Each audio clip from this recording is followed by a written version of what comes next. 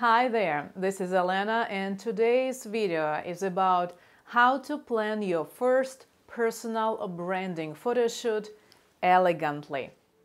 First step, start planning in advance.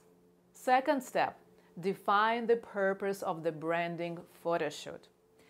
Third step, create mood boards. Fourth step, find a branding photographer.